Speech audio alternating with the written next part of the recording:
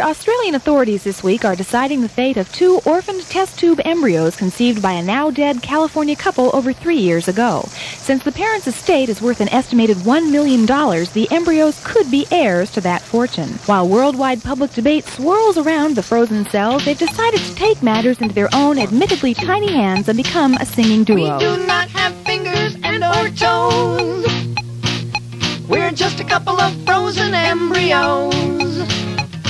We're kinda short on eyes, ears, lips, and nose. We're just a couple of frozen embryos. One day we'll be millionaires, or even maybe more.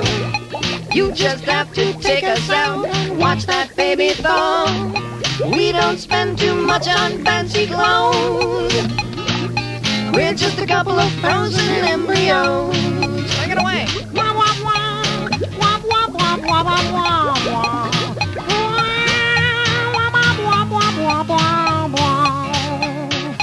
One day we might grow up to be president.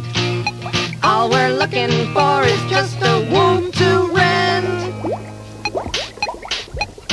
If we played ball, we might be semi-pros.